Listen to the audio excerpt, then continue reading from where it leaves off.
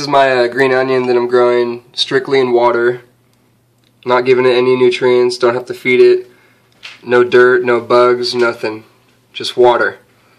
So far, I cut it about 4 days ago from there after it had been already in the refrigerator for 2 days. So it's grown that much since then.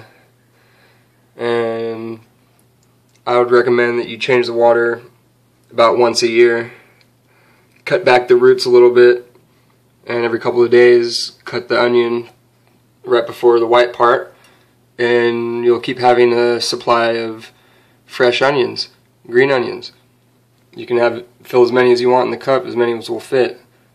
Right here is stinging nettle, a carrot, lettuce, 2 radishes, collard greens, all growing in just water. And the flowers are just pretty flowers. That's all. Grow vegetables in water.